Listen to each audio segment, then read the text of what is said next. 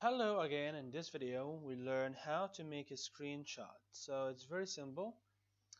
Click here on insert and go to screenshot. Click on screen clipping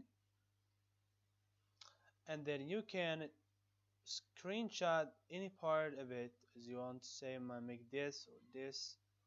So for example this one, and then it becomes a photo, simple photo that to be inserted in your screen. So you can simply get the photo and change the size of it, and then you can do whatever you like with your photo. Okay, so it's a very simple way to insert a screenshot from your computer. Okay, also you can copy the screenshot. You click copy and then you can paste it anywhere. Alright, and also you can paste it anywhere.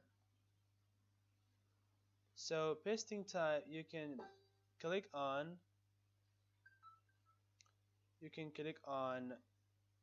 Control and V.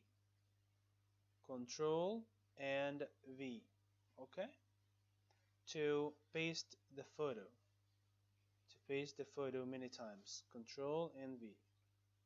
If you want to delete, just click on it and then delete.